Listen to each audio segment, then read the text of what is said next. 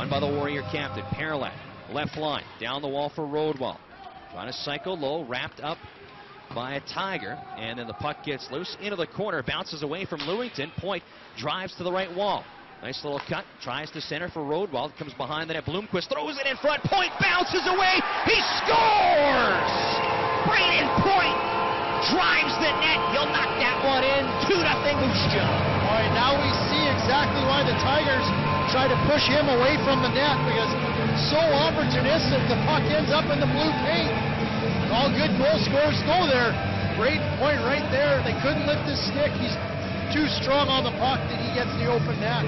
That was all, that long reach of Axel Blomqvist to get that wraparound too was just amazing. He was able to reach from behind the net to put that in front for Point, and just at the start of that shift when Point was able to get over to Becker, flip ahead, right to Braden Point, high right circle towards the net. They score!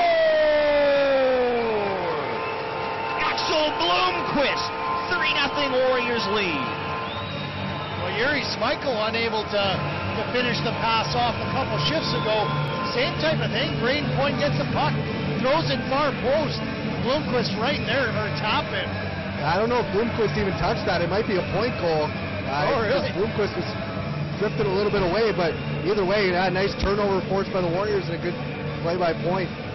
Yeah, Cox kind of backpedals and then threw that pass over to Becker and never really able to settle the puck down.